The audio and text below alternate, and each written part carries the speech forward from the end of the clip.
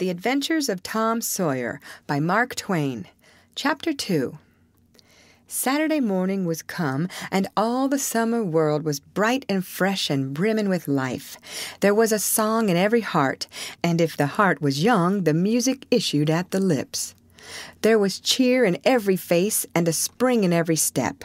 The locust trees were in bloom, and the fragrance of the blossoms filled the air. Cardiff Hill, beyond the village and above it, was green with vegetation, and it lay just far enough away to seem a delectable land, dreamy, reposeful, and inviting. Tom appeared on the sidewalk with a bucket of whitewash and a long-handled brush. He surveyed the fence, and all gladness left him, and a deep melancholy settled down upon his spirit. 30 yards of board fence 9 feet high. Life to him seemed hollow, and existence but a burden. Sighing, he dipped his brush and passed it along the topmost plank, repeated the operation, did it again, compared the insignificant whitewashed streak with the far-reaching continent of unwhitewashed fence, and sat down on a tree box discouraged. Jim came skipping out at the gate with a tin pail and singing Buffalo Gals. Bringing water from the town pump had always been hateful work in Tom's eyes before, but now it did not strike him so. He remembered that there was company at the pump. White, mulatto, and Negro boys and girls were always there waiting their turns, resting, trading playthings, quarreling, fighting, skylarking, and he remembered that although the pump was only 150 yards off, Jim never got back with a bucket of water under an hour, and even then somebody generally had to go after him. Tom said, "Say, Jim, I'll fetch the water if you'll whitewash some." Jim shook his head and said, "Can't, Mars Tom. Old Missus, she told me I got to go and get this water and not stop fooling around with anybody. She say she spec Mars Tom going to ax me to whitewash, and so she told me go long and tend to my own business. She 'lowed she'd tend to the whitewashing." "Oh, never you mind what she said, Jim. That's the way she always talks. Give me the bucket. I won't be gone only a minute. She won't ever know." "Oh, I doesn't, Mars Tom. Old Missus, she'd take and tar the head off of me. 'Deed she would." She never licks anybody, whacks 'em over the head with her thimble, and who cares for that, I'd like to know. She talks awful, but talk don't hurt. Anyways, it don't if she don't cry. Jim, I'll give you a marvel. I'll give you a white alley." Jim began to waver. "White alley, Jim, and it's a bully taw." "My, that's a mighty gay marvel, I tell you. But, Mars Tom, I's powerful 'fraid old Missus. And besides, if you will, I'll show you my sore toe." Jim was only human. This attraction was too much for him. He put down his pail, took the white alley, and bent over the toe with absorbing interest while the bandage was being unwound. In another moment he was flying down the street with his pail and a tingling rear. Tom was whitewashing with vigor, and Aunt Polly was retiring from the field with a slipper in her hand and triumph in her eye. But Tom's energy did not last. He began to think of the fun he had planned for this day, and his sorrows multiplied. Soon the free boys would come tripping along on all sorts of delicious expeditions, and they would make a world of fun of him for having to work. The very thought of it burnt him like fire. He got out his worldly wealth and examined it. Bits of toys, marbles, and trash. Enough to buy an exchange of work, maybe, but not half enough to buy so much as half an hour of pure freedom. So he returned his straitened means to his pocket and gave up the idea of trying to buy the boys. At this dark and hopeless moment, an inspiration burst upon him. Nothing less than a great, magnificent inspiration. He took up his brush and went tranquilly to work. Ben Rogers hove in sight presently, the very boys of all boys whose ridicule he had been dreading. Ben's gait was the hop, skip, and jump proof enough that his heart was light and his anticipations high. He was eating an apple and giving a long, melodious whoop at intervals, followed by a deep-toned ding-dong-dong, ding-dong-dong, for he was personating a steamboat. As he drew near, he slackened speed, took the middle of the street, leaned far over to starboard, and rounded to ponderously with a laborious pomp and circumstance, for he was personating the big Missouri, and considered himself to be drawing 9 feet of water. He was boat and captain and engine bells combined, so he had to imagine himself standing on his own hurricane deck, giving the orders and executing them. "Stop her, sir! Ting-a-ling-ling!"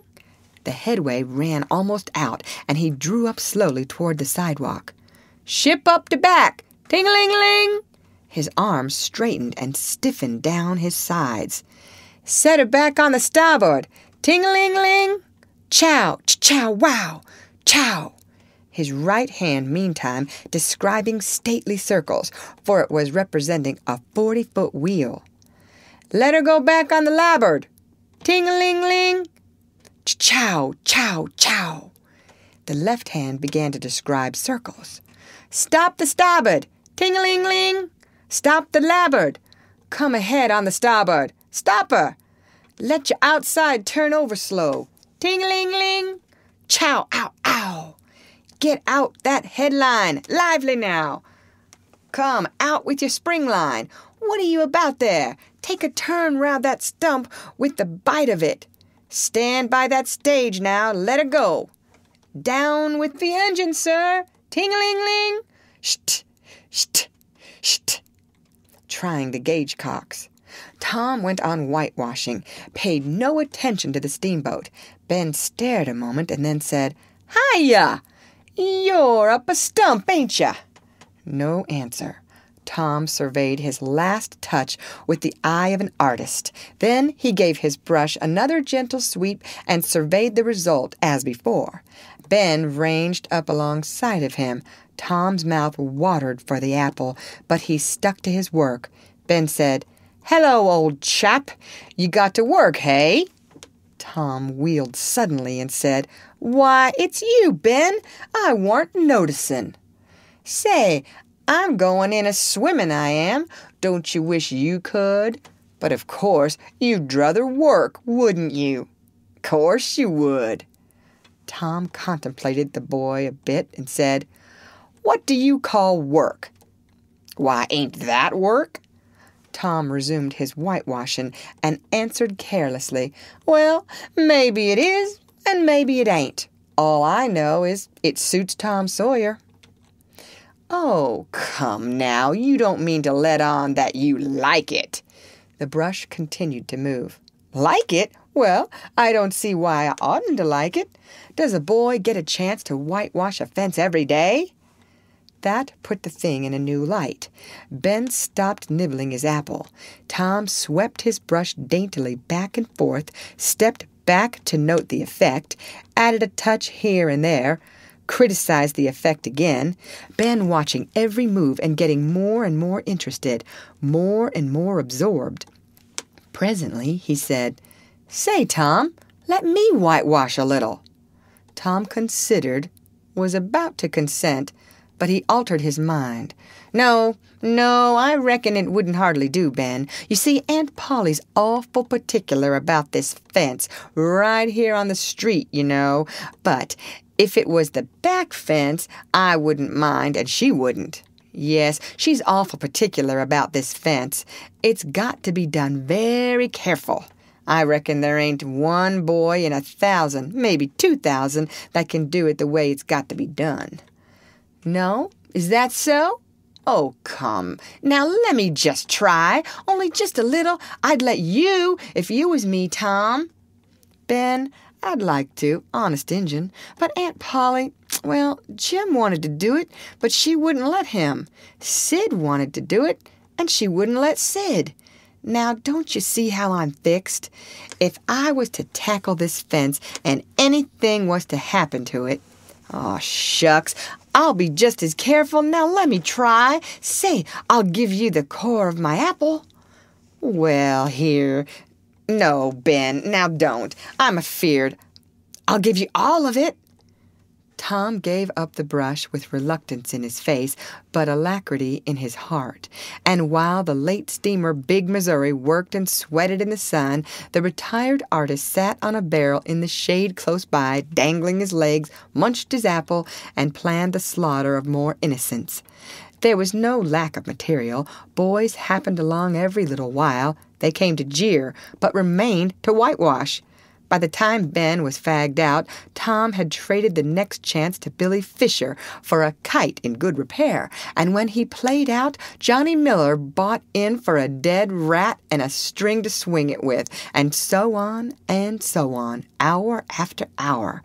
And when the middle of the afternoon came, from being a poor, poverty-stricken boy in the morning, Tom was literally rolling in wealth.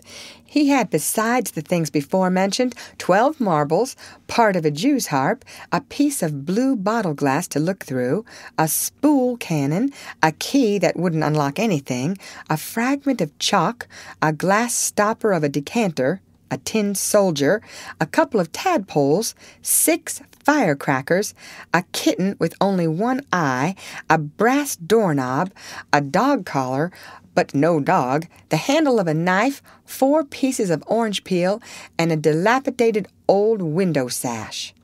He had had a nice, good, idle time all the while, plenty of company, and the fence had 3 coats of whitewash on it.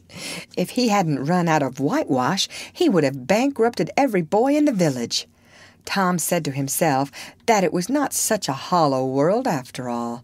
He had discovered a great law of human action without knowing it, namely that in order to make a man or a boy covet a thing, it is only necessary to make the thing difficult to attain. If he had been a great and wise philosopher, like the writer of this book, he would now have comprehended that work consists of whatever a body is obliged to do, and that play consists of whatever a body is not obliged to do. And this would help him to understand why constructing artificial flowers or performing on a treadmill is work, while rolling 10 pins or climbing Mont Blanc is only amusement.